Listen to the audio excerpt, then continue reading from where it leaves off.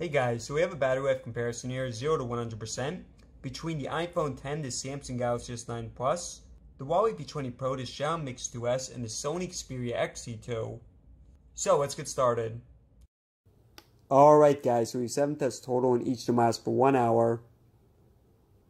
Now starting off pretty simple, let's open up the settings app for the first test.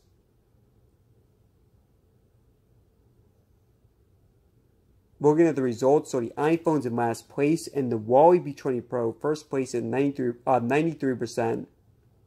And it's showing you guys that the brightness level is 100% on each phone. Moving on to the next test with Asphalt 8.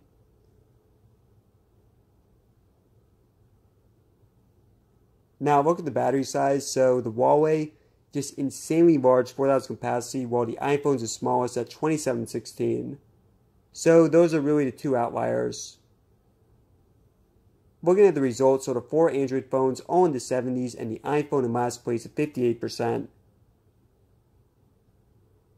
Now on to the most important app with YouTube.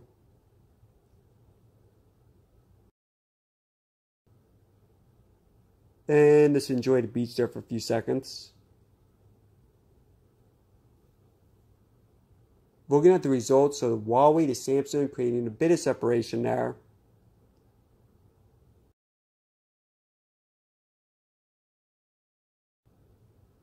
Now guys, all these tests are at 100% brightness, although this next one is going to be at 50%.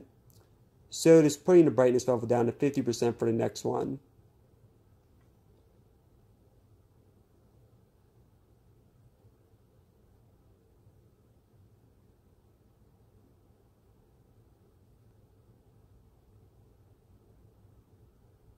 Now this next test is Temple Run 2.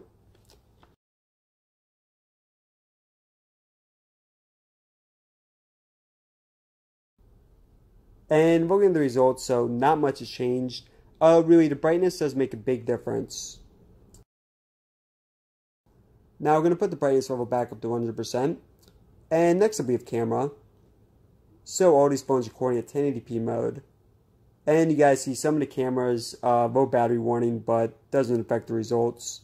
Now, looking at the results, you guys, hit the iPhone X, last place, although it's actually doing pretty decent there for the camera test, so it didn't lose that much battery. And it's showing you guys all the apps are still running properly in the background. On to test number 6 of Amazon. So with this, we've had 3 deaths, 3 fatalities. So the iPhone, last place, it lasted for 29 minutes, but then it died. And then the Sony and the Xiaomi both lasted 46 minutes. Although the Xiaomi lasted a few seconds longer, so 3rd versus 4th place.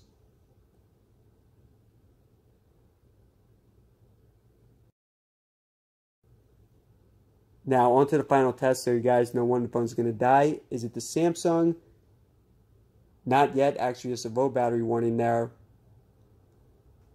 Although, as you guys can expect, about to die. And yeah, so it's dead right there. Now, the winner of this, guys, the Huawei P20 Pro, amazing job. So, first place, still has 27% left.